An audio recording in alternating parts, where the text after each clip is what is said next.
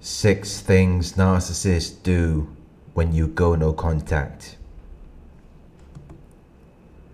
There are certain things that narcissists will do when you go no contact. But it's still something that I recommend. They will make it difficult for you, but it is the right thing for you to do. Because otherwise they will take over your life. They will establish complete control over you. And you will have no life of your own. Because they came into your life to rob you of everything you have. They came into your life only to take from you. To be you. While devaluing you and putting you down. Which is why you have to go no contact. You have to preserve everything that makes you who you are. But when you do this, there are certain things that the narcissist will do.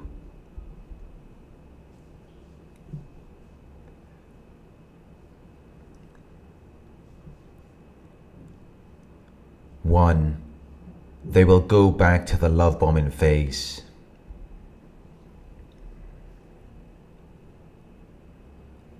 When the narcissist first targeted you, they love bombed you. Because that's what pulls you in. That's what secures you. So they go back to that again. Because they're assuming that it's going to keep you around.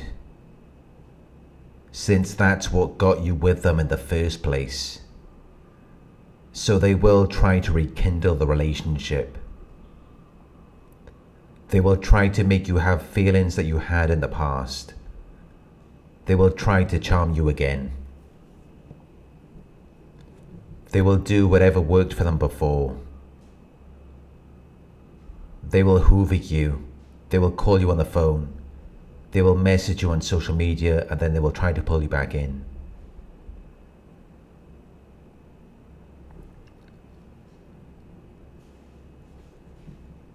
Two, they will stalk and harass you. If the love bombing doesn't work, they will become very obsessive. The messages and phone calls will become more persistent. And they will become more pervasive. They will show up at your work. They will show up at your home. They will be talking to your family and friends behind your back. But somehow you will hear about it. And it will feel like you just can't get away from them. As though they have enmeshed themselves in every part of your life.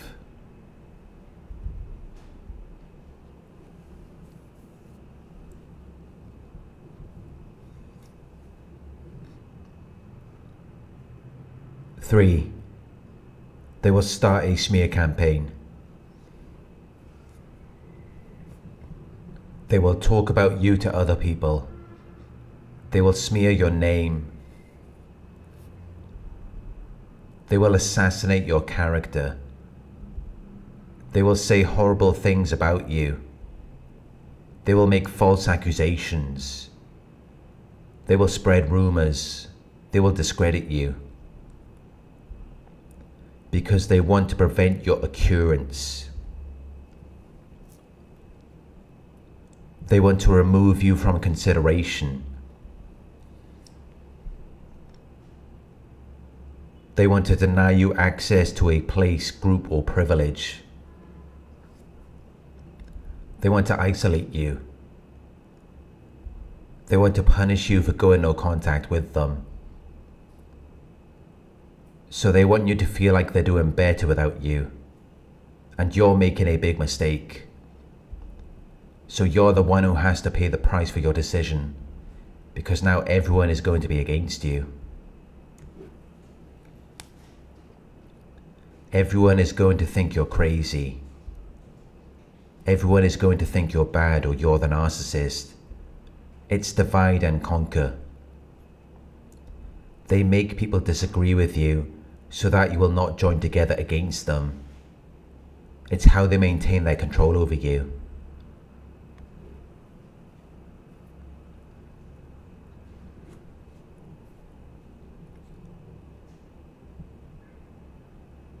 Four, narcissistic rage. When you go no contact with a narcissist, it will cause a narcissistic injury, which will be followed by narcissistic rage. They will be very angry. They will try to force you to do what they want. They will make excessive demands. They will try to control you because they're trying to intimidate you.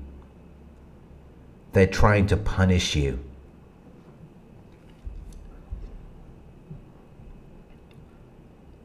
They're stunted at the emotional development of a 2-year-old child.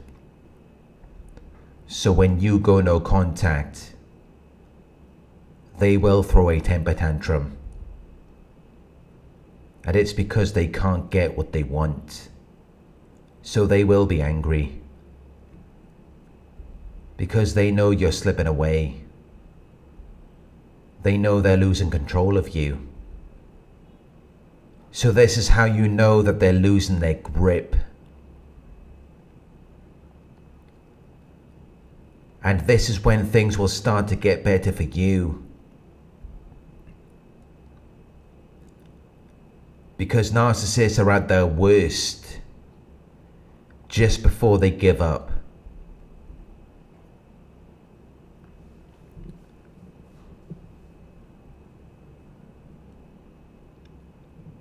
Five, they give up. Eventually the narcissist will give up. They won't know what to do. They won't know what to think about the situation. They will no longer be able to uphold their grandiose, confident image, so they will withdraw. Because they have a very fragile ego. They see the world as a place where they have to survive, so they're constantly in survival mode. But sometimes they just give up. They stop trying.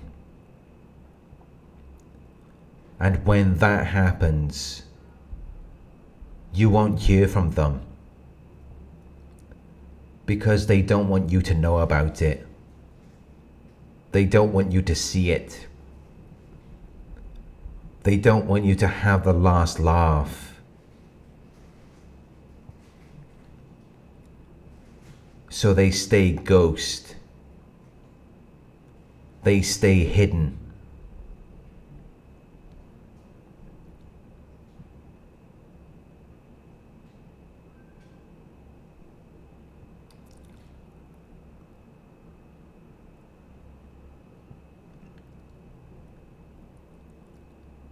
Six, new supply. At some point they're going to look for new supply. They can't live without it. It sustains them. But it won't always be a relationship partner. It could be a friend or family member. Someone they're using as their emotional tampon. Someone that they can vent to. Because they have all of this emotional baggage. And it's too much for them to carry. And you're not willing to hear about it anymore. So they have no choice but to find someone else. Someone who is going to listen to all of their problems. Someone who is going to believe all of their lies. That's the only way that they can feel sane. They need people to validate the illusions of their false self.